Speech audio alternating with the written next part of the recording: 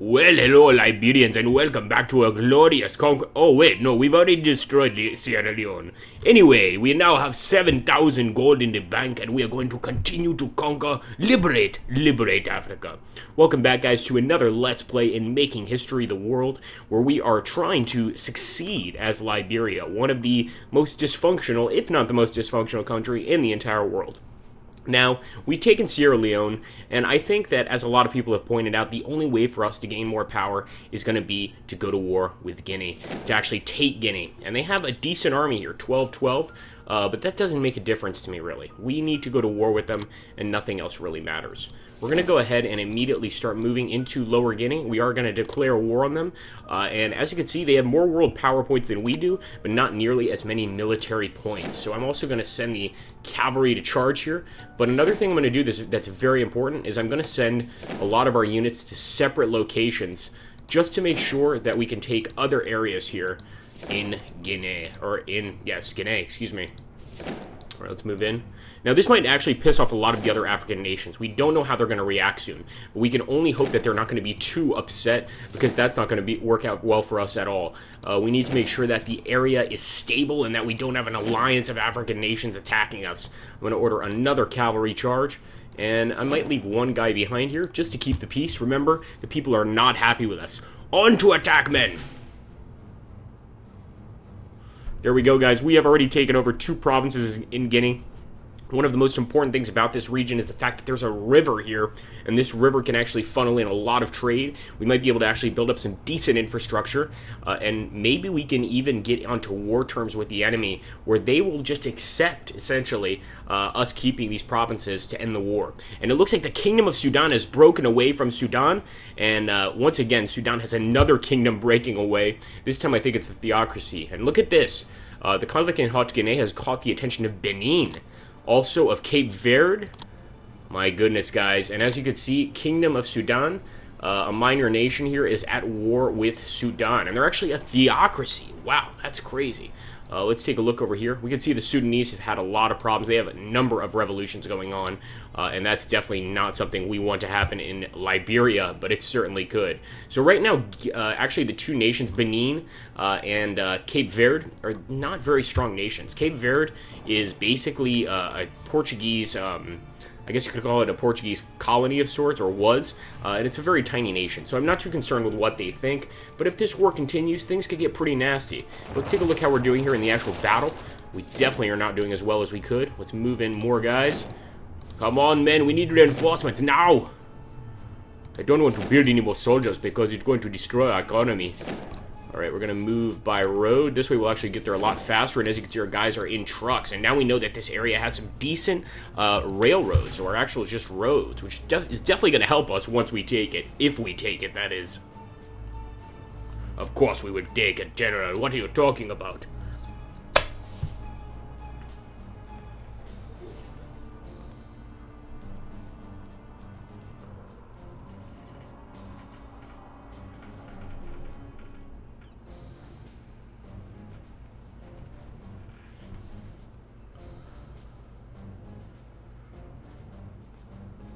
Okay, getting changed to general mobilization. It's about time, and actually, I'm kind of surprised because they haven't really done much in terms of mobilizing their troops this entire time. Now, we might go ahead and start building some troops again, but again, we have so many troops already, it's going to be tough. We've got the fishery going on. That's pretty great. I'm going to take a look and see if there are any options. I don't want to destroy the fishery. No way. Let's get another infantry unit. Why the hell not? At the very least, it'll scare the hell out of the enemy. And I'm wondering if we should get a university or if we should wait. I think it's probably a good idea to go ahead and start building a university. The first Liberian university. At the end here, if the enemy offers us a status quo where we get to keep our land within their borders, I'll accept those terms. I don't mind accepting it, but I'm not just going to walk away with nothing from this war.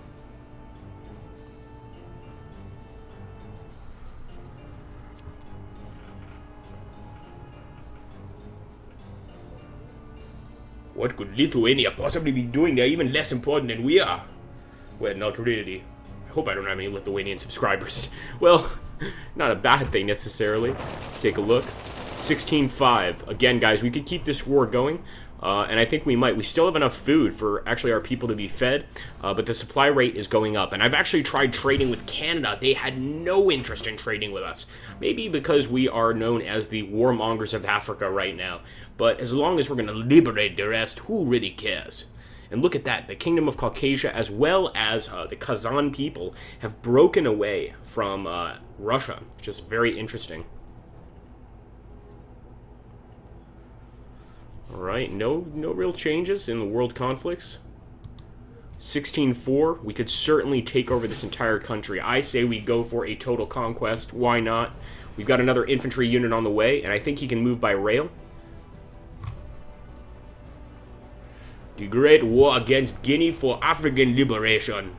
And if we took that city, we would have 3 port cities. That would be a really nice little area for trade. And we would actually control 2 ocean zones. There are actually 3 trade zones here.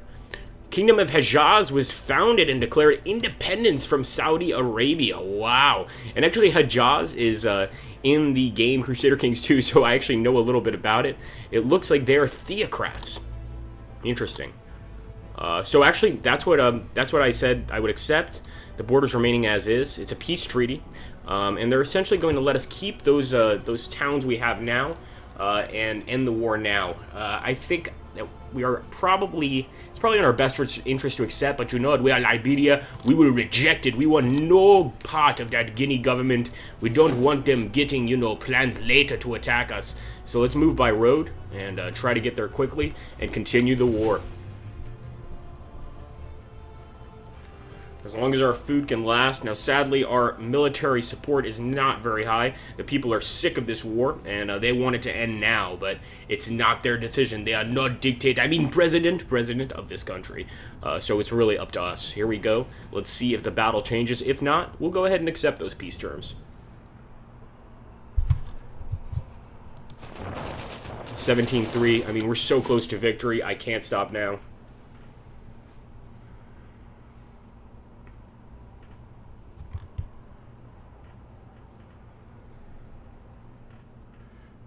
If we actually take a look at the casualties, 75% of the casualties are actually coming from the enemy. Our men are definitely getting battle-hardened. They've been in 1 war already. This is the 2nd war they're in, so they know what they're doing. Russia has severed diplomatic relations with Turkey. It doesn't really affect us too much. 16-2, my friends. Victory is so near. And actually, now we're just fighting militia. 15-1. I think we're going to be in the capital here in Lower Guinea. If anybody can put the capital down below, you get a prize. I don't actually know what that prize is yet, but we'll figure it out. And hopefully, this will be another victory for our glorious nation. Okay, Infantry 1 has completed training. I don't think we're going to actually need them, but you know what? We'll bring them in for the victory parade. Let's move by road, and let's take a look here. And there we go. The glorious nation of Liberia has conquered another impoverished African nation and trying to bring them into a beautiful, beautiful place. So there we go, guys. Guinea conquer. We can actually give it to... Oh, no, sorry, that was just the turn ending. I thought we could give it to Turkey, which I definitely wouldn't want to do. But we're definitely going to annex the territory. And now, Liberia annexed Guinea, and we also received a ton of gold from this annexation, guys. As you can see up here, we got a new road capacities, new rail capacities. We even got shipping capacity. This is going to allow us to ship our goods around the world and really... just become a very, very progressive nation. Our food is even stable here, guys. So maybe we can keep this awesome army in check and just keep it here to defend a glorious nation. I'm going to go ahead and end the turn just to make sure that things aren't too good to be true, which they all too often are in this game. And I'm going to make sure that all these other regions are producing things, either land enclosures, railroads, something. But I'm very happy with our conquests.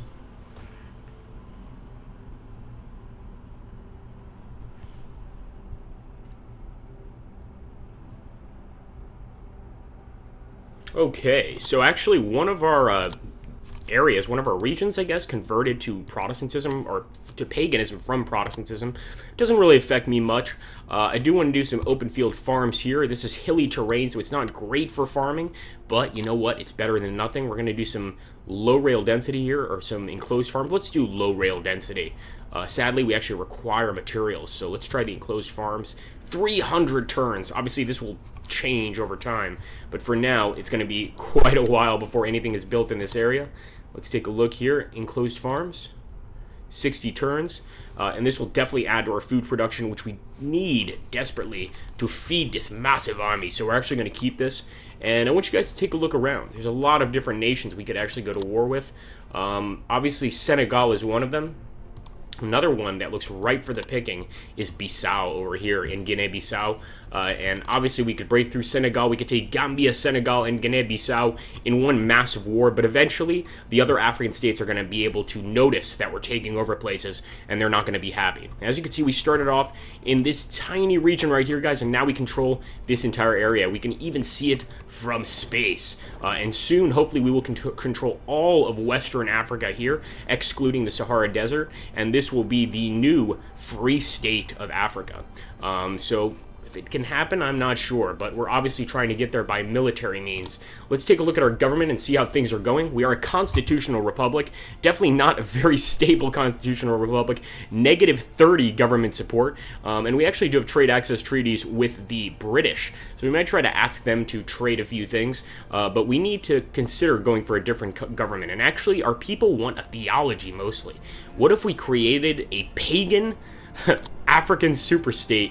I don't know how that would work. It would be crazy, but we're going to have to make some changes. And actually, what I wanted to go for was a military junta, so maybe something like a nationalistic state, but we have to see, guys. As you can see here, we've got 19% Protestant, but we really are made up of so many different religions here. Our population is 21 million. Absolutely incredible here. And the nationality is Liberian. But in general, we need to change some things. We should change some government, some government policies. But actually, what I think we want to do is instigate a coup. I'd like to see what you guys think about that and see if we can go ahead and create a new Liberia. Take care, guys. Have a great day, and thanks for watching.